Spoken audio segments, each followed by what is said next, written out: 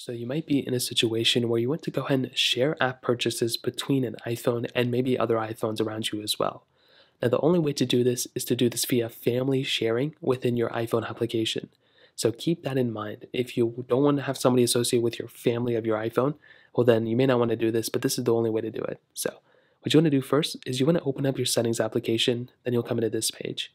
What you want to do here is you want to go and click on your first, basically your name that is up here at the very top. You just want to tap on your name right there, and then you will come into this little area. Now you can go and type in your name or your password. In this case, I'll just click cancel. And if you look at the center option right here, you should see this little family sharing button. This is exactly where you want to be at. So what you want to do now is you want to click on family sharing, and you will come into this page. Now, when you're here, all you want to do is kind of look up exactly what's going on here. As you can see, it says family sharing. It says share your subscriptions and music, movie, and other media purchases with up to 5 people. It says share subscriptions, so you can share current and future subscriptions, including iCloud Plus, Apple Music, Apple TV Plus.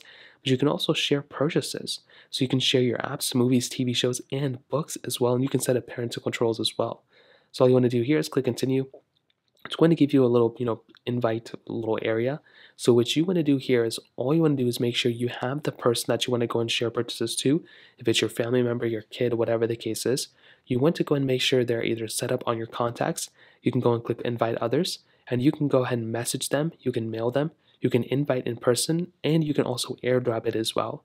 So it's a little link. So if I go and click messages, you'll see it's going to be a little join the family little option.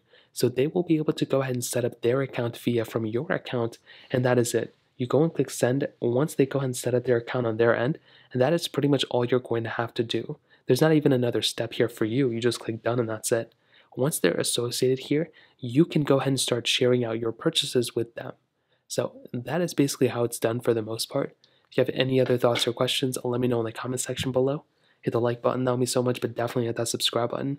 More importantly than everything else, I love every single one of you guys. Hopefully I'll catch you guys in the next video. Peace out.